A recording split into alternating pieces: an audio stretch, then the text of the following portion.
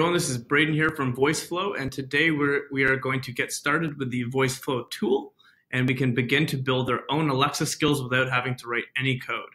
So let's log in. First, you can see we are at getvoiceflow.com. This is our website, and you can see it's very nice looking. Kudos to Mike for putting it together. And when you want to log in, if you already have an account, you go up to the top right and hit login. Otherwise, you can hit get started up here, or also get started down here. I'm gonna hit get started. Okay, so we're on the sign up page here, and what I'm going to do is put in my name. I already have an account. I'm actually going to put in a new account, my old school email. I'm going to actually make it a different variation, and then I'm going to create my account. Okay, so we are in. Now I'm going to use Voiceflow for my own personal Alexa skills. I'm going to publish to the store, but I'm not going to use them for work, so I'm going to hit personal. And we are right in. So here you can see Michael's popping up, and we have this amazing help support center in the bottom right. So you can always talk to one of our staff members, and we'll be able to help you as soon as we possibly can. But I'm going to close that for now. So what you'll see here is this is the dashboard. This is like the home base for all of your Alexa skill building with Voiceflow. And normally this would be filled with all the different skills that you have made. But we haven't made any skills, as this is the first time we've logged in. So let's actually get to starting our own skill. So I'm going to go to create skill, and you'll see here I can put something in. I'm going to call this test skill. I hit create skill, and we are in. Now Michael's popping up again. I'm going to close this. Now you might see there's a lot of stuff going on, and I'm going to take a couple minutes to explain what's actually what's on the screen. So first off, this area that you can move around is called the canvas.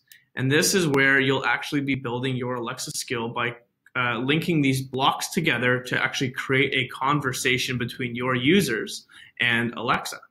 So let's actually drag a block in. And you can see this is a speak block. I can drag it and drop it onto the canvas.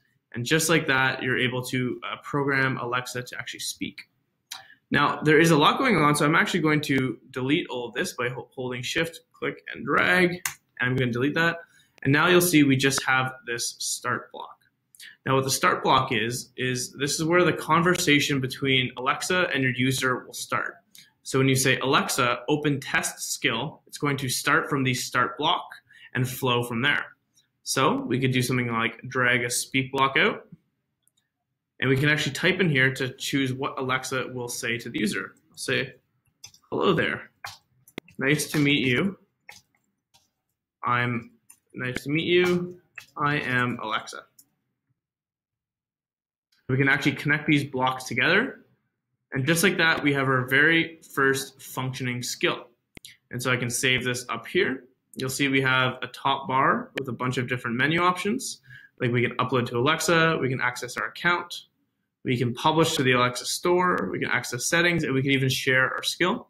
And then on the left here, you'll see we have a whole bunch of blocks that you can access and use, from functional blocks to advanced blocks to basic blocks. Pretty much everything that you can do with custom code for coding an Alexa skill, you can do with Voiceflow.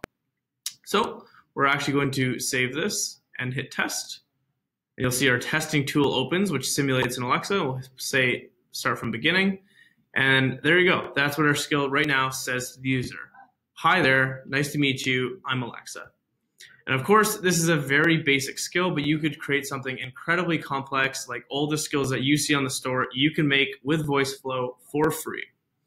Okay, so let's go back to our dashboard, and you'll see there's our new test skill popping up. Now, thank you for joining me in this video. In the next video, we're actually going to get Alexa to do a very basic skill, and we'll link it up to actually test on the device. I'm so excited. I'll see you there.